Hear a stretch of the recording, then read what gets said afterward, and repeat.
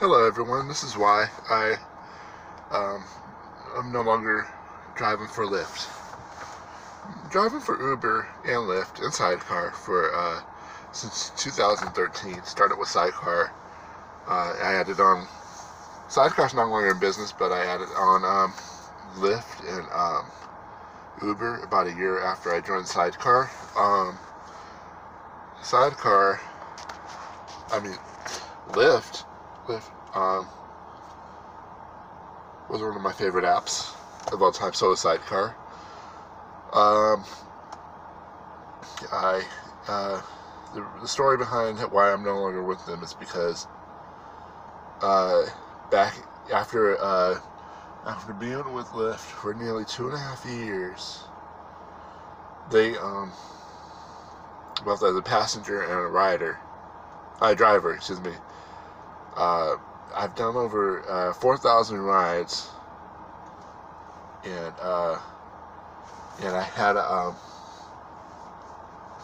I even got to the point where they sent me a jacket in the mail celebrating my 1,000th ride, even though I was at 4,000 by the time that they sent me that jacket. They never said anything about the other 3,000 rides, which I think is nonsense. But what happened was, after all that time I drove for them,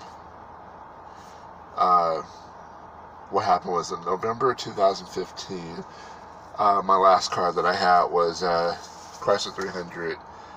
Thanksgiving weekend, just after Thanksgiving weekend, I was involved in a car accident where I was hit head on from by another driver. This was not anything to do with Lyft or Uber or Sidecar. It was on my personal time. I was in between pickups, so there was nobody in my car, and when that person hit my car, so for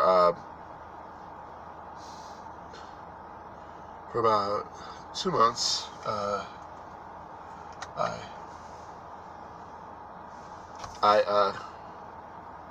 no, for about 4 months I didn't have a car. I did rentals. So what happened was, and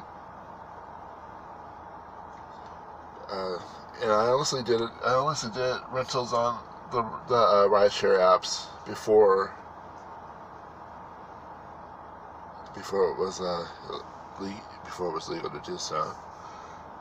And so that's why back then, only out of all those rides I did under those 4 months I had that rental car, one person complained, and they complained on Lyft that the car wasn't the one that was actually on the app, because I couldn't add a car to the app because it was what was that? Because it wasn't, I didn't have the registration. How could I add a car without registration paperwork or documents? So just because one person complained on Lyft, they decided I was not worthy of being a partner, because being a partner of theirs, because it was a violation of the terms of service. One complaint can get you kicked off of the app. One complaint, so don't do it. So don't do what I did. Don't make that mistake. Take the smart way, and make sure that you well, now it's no problem. You can rent a car through Uber and Lyft. So yeah, you can even buy a car through Lyft and Uber, through Uber, really, because they have vehicle financing in some areas.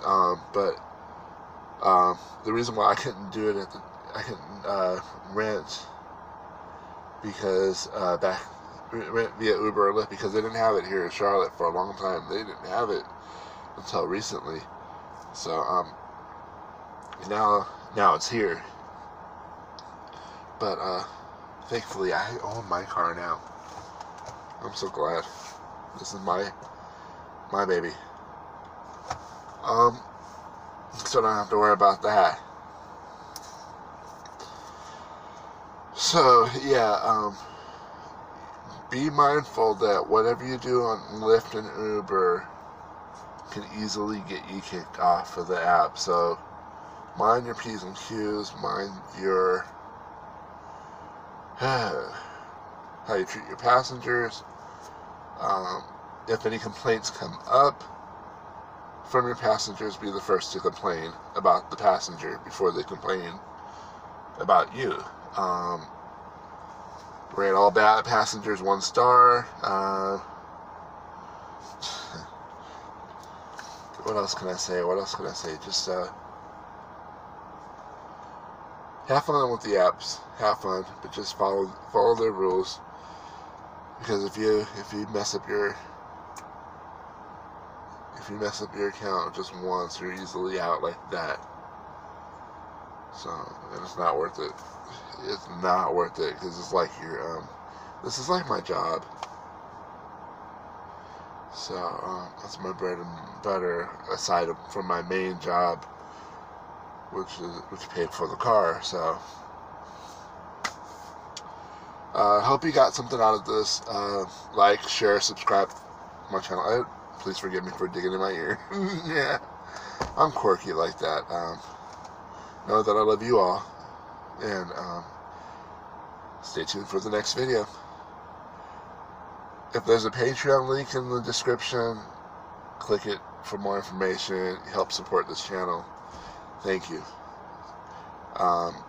If you don't see it then, now that it'll be one soon. So check back or check the next video. Subscribe, thumbs up, the whole 9 yards.